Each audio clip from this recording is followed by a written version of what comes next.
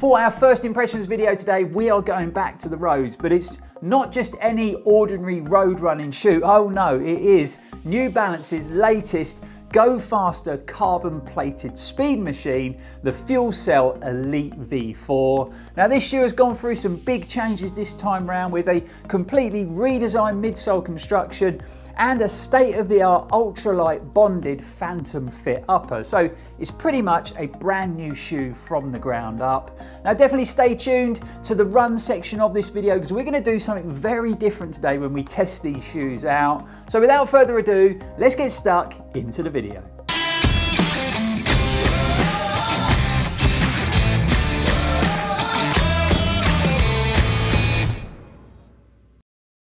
Welcome back folks, thanks for tuning in again. I'm Lloyd Purvis and this is Run4Adventure. It's great to have you all back. So we've got a pretty fun packed video planned for you today, but more to come on that later. First of all, we're gonna give you a few stats about the new Elite V4 from New Balance. I'm also gonna break down this new construction in a bit more detail. Now, first up, with it being a carbon plated race day shoe, you probably already realized it's not going to be the most affordable running shoe in the world. So they actually retail in the UK for a pretty hefty £260. Now don't be fooled by all that cushioning in the midsole, because these have been designed to lace up on race day where every ounce and gram matters. My pair in a UK 10 tipped the scales at 261 grams. So it's not the lightest race day shoe in the world, but a pretty good weight considering all that soft stuff we've got in the midsole. Speaking of the stack height, you get a 40mm height on the heel, so keeping it under those legal height requirements for racing, and we've got 36mm under the forefoot, so giving the Fuelcell Elite V4 a heel offset of 4mm. The upper design is very similar to the upper on the brilliant Fuelcell Rebel V4 that we actually reviewed recently on the channel, and New Balance call it their Phantom Fit upper, and it incorporates this almost transparent, very light and highly breathable mesh fabric just to keep that weight down to a bare minimum, and then it incorporates this sort of internal orange midfoot band that's going to give that soft upper some structure and some substance. We've actually got a standard tongue design in the shoe, so no gusseted tongue, which I was pretty surprised about, and it is very thin in design, so there's no padding in it at all. So it's going to be really interesting to see how comfortable those laces sit across the top of my foot and what kind of lockdown I get from the Elite V4s out on today's run. Again, very similar to the Rebel V4, we've got a moderate level of padding around that ankle collar and in the heel, and we've got that sort of low design on the heel cup itself. This was something I wasn't quite sure about before I ran in the Rebel V4s, but I really shouldn't have worried because the upper performed really well on the run and this felt really comfortable and very secure. We've got some big changes in the midsole compared to the previous version, the Fuelcell Elite V3. So we still got a Fuelcell midsole, but this time round it is made out of PEBA. Now, if you're not familiar with PEBA, it tends to be the cushioning of choice in most carbon plated race day shoes these days, including Nike's very popular Vaporfly and Alphafly Next Percent. So it really does have a sort of proven track record. It is extremely comfortable over distance and packed full of energy return. Now I popped these on at home just to test the sizing, and I've got to say it, this midsole felt extremely bouncy, so very excited to test that out on today's run. Housed inside that super soft bouncy foam is a redesigned thinner carbon plate, and actually if I flip the shoe over, you can see that carbon fiber plate in the shoe through this strategically placed void in the midsole. The void and the plate form New Balance's Energy Arc technology. Now, the theory behind this is that that void allows you to increase the energy stored so the shoe can deliver more energy return. And you know, running shoes used to be such a simple thing years ago. How times have changed. And then finally, New Balance have worked in this nice efficient rocker geometry, and we've got a good helping of blown rubber in all the high wear areas, just to help when it comes to grip and durability. But there it is, the new Fuelcell Elite V4 from New Balance. Now, I said earlier that we were going to do the run section of the video slightly differently today, and you know, we pride ourselves in doing things right here at the channel and testing things out thoroughly, and I thought with this being a go faster carbon plated running shoe, we really need to test it in the right environment, so we are going racing. So you join me down here in the stunning coastal town of Falmouth. The reason we're here is because we're going to be running and taking on the Falmouth Half Marathon. It's an awesome road race down here in Cornwall, one of my favourites, but it is super challenging with lots of ups and downs along the way. It's going to be a good test for my body, but also a great test for the Fuelcell Elite V4.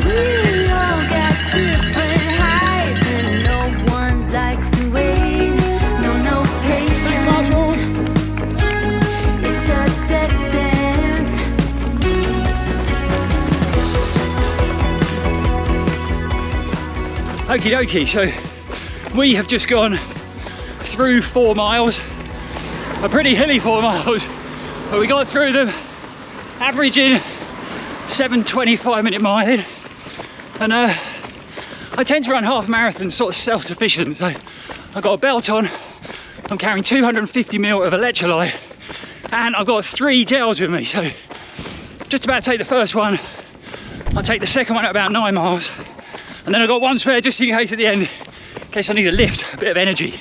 As far as the shoes go, feeling good straight out of the box. And like I always say, I would always recommend going up half a size in a New Balance running shoe. So I've got these in a UK 10, and they're fitting just right on length.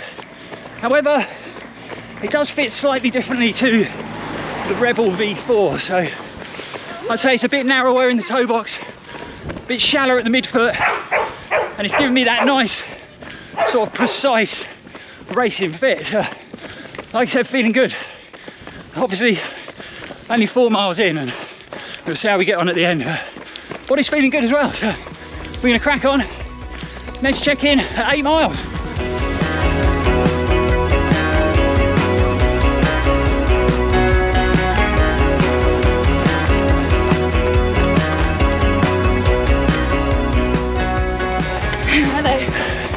Do you enjoy that hill, Mel? Love it. Lovely, isn't it? Mm-hmm. Thank God that's over. First time I've ever run all the way up. Oh, well done. I was hanging on for dear life. Well done. Thank you, Andy. Oh, that was a tough hill. 6 miles done though. We're getting there.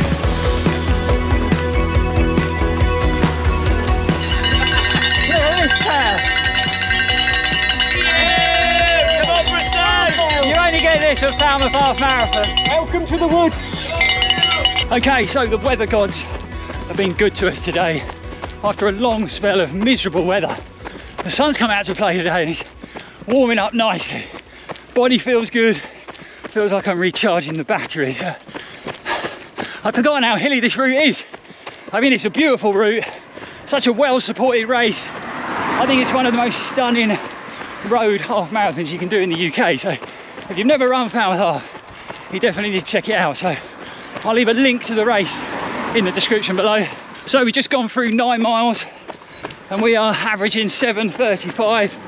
So we're an hour and 9 minutes in. Gonna take gel number 2, but energy levels are feeling good. As far as the shoe goes, it's performing well. I'm loving that new Fuelcell midsole with that Peber foam, super bouncy, high energy returning, very comfortable indeed.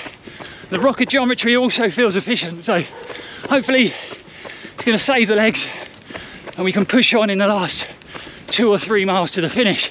But yeah, going really well. Good to be back out on the road racing. We have just gone through 12 miles, so 1.1 mile to go. Legs are still working good.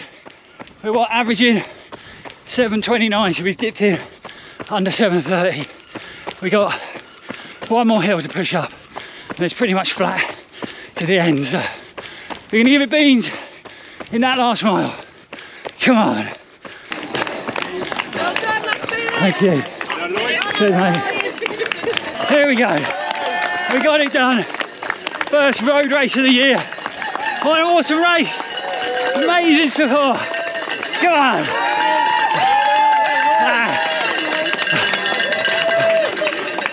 Thanks, guys. Oh my God. Road running is tough, man. We've even got people taking our chips off. It's a good job because I can't bend down. Congratulations. Awesome. Thanks, guys. Brilliant race. Brilliant race. Hello, mate.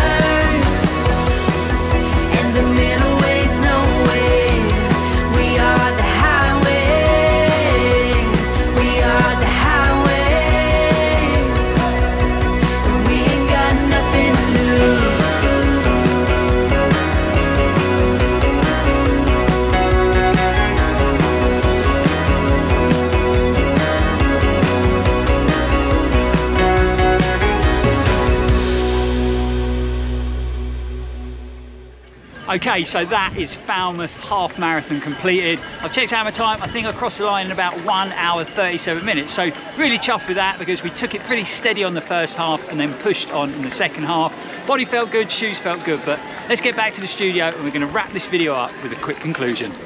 Well, that was a very successful morning at Falmouth Half Marathon. I always love running that challenging route. It really is a beautiful road half marathon route. And we finally got to run in some sunshine. It's been a long time, so that was amazing. We also got to meet lots of you guys. There was so much support for the channel there, which was awesome. You know, lots of people coming up and saying hi, which I love when we're at races.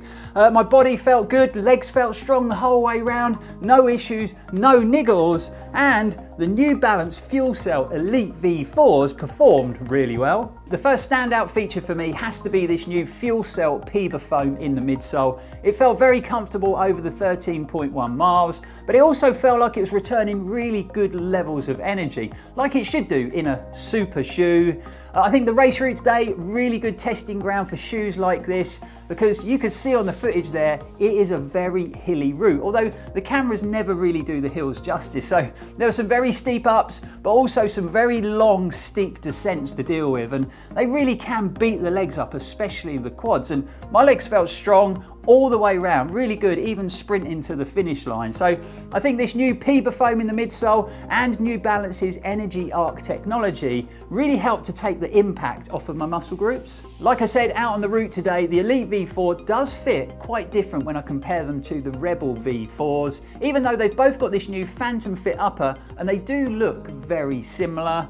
I think with these being a race day shoe, they definitely give you a bit more of a foot hugging fit. So we've got less volume and width in the toe box, and the midfoot is shallower, which actually worked really well for my foot shape and it locked down nicely. But if you do have a bit more width to your foot, just be aware that like most race day shoes, they do come up quite narrow. This almost transparent fabric used in the Phantom Fit upper felt highly breathable out there today, which was good because, like I said, we got to run in the sunshine. It was nice to feel some warmth. And you know, if you're from the UK and you're not familiar with the sun, that's that bright orange spherical object that sometimes appears in the sky here. But yeah, it was great to feel the warmth, and I think it really helped to give me some energy as I made my way around the route. At one point, where we've had so much rain in the UK, the road was completely flooded, so I did have to run through a very long, deep puddle, which also helped to cool the feet down, but it did leave the shoe looking a bit grubby. It had pretty much rained all morning before the race, and a lot of the route was on back roads, so they were quite sort of muddy and greasy, and this blown rubber outsole handled everything really well, gave me great levels of grip. Even when I was running down those steep, greasy descents, I had no issues at all. So lots of positives when it comes to the Fuelcell Elite V4s, and I actually think the Falmouth Half was a real thorough test for the shoes. The only thing I would say, like with a lot of super shoes that have a deep stack of very soft, bouncy compound in the midsole and a carbon plate, I did feel a little bit disconnected and a little bit unstable to begin with. It's actually been a long time since I've run in a shoe like this, so it just took me a few miles to get used to that feel again, and then once I was, it actually felt really good underfoot. And also, towards the end of the run, in the last couple of miles, I did have a bit of a hot spot forming on the heel of my right foot. It didn't turn into a blister or anything like that, but it felt like if I had to run another 2 or 3 miles, then it probably would have done. It's typical because before the start, I was actually speaking to a couple of friends and we were talking about heel rub from running shoes because they'd been having a couple of problems with their shoes and they just asked if I'd experienced anything like that. I've got to be honest, I cannot remember the last time I had a hot spot or a blister on my heel from a running shoe. So lesson learned today, I mustn't tempt fate. We've also got to remember it was a hilly half marathon straight out the box with a new shoe, and I don't think running through that long deep puddle helped either. What is strange is the ankle collar and heel cup design looks pretty much identical to the Rebel V4s, and I took that shoe out for a 13-mile run straight out the box and I didn't have any issues at all. So there you have it folks, my first impression of New Balance's latest carbon plated racer, the Fuelcell Elite V4s, and how it performed on the streets of Falmouth in the half marathon. I'd definitely rank it up there with the brilliant Saucony Endorphin Pro 3. I've just actually got the Pro 4s, so we'll be testing them out on the channel soon, and Nike's awesome Vaporfly Next Percent. So if you're on the market for a go faster carbon plated shoe, then I think the Elite V4s are worth a closer look. Really hope you enjoyed coming along on the Falmouth Half Marathon route today. Also, I really hope you found the video helpful. I've got to say a massive shout out to all the marshals, all the support. It was amazing out there today. The atmosphere was great and it really helped give you some energy when you're pushing up those steep hills. Don't forget, if you did enjoy the video and you found it helpful, to like, comment, share and subscribe. But for now guys, thanks for watching, thanks for supporting the channel, it really is appreciated. We'll be back here very, very soon, and as always, stay safe and keep on running. Very nice. You can't run any of the hills. I mean, you can't walk on good areas. You can't walk any of the hills. You've got to run them. We've got some big changes made to the midsole compared to the previous version, the Fuelcell Elite V3. So we've got a Fuelcell midsole made from Peber. Now, if you're not familiar with the Peber, Justin Peber,